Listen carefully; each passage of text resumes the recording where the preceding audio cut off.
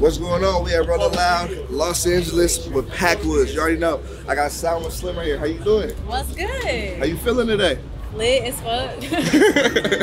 How was it performing today? It was cool. Like I had told the crowd, I was like, whether it's motherfucking one person or 1,000 people, because they had me perform first. Yeah.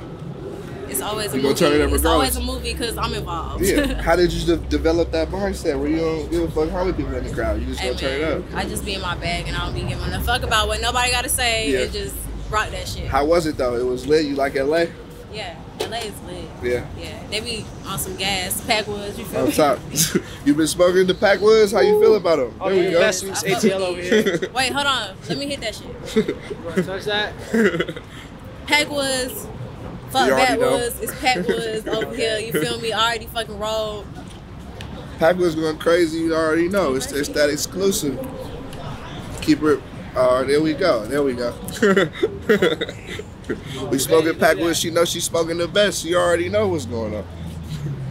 What can the people expect from you moving forward? We rolling the fucking loudest at Rolling Loud. So top of the year, January, new single, Salma Banks dropping, video dropping. I'm going to Africa. Really? What you about to be doing out there? A whole lot of gang shit. No,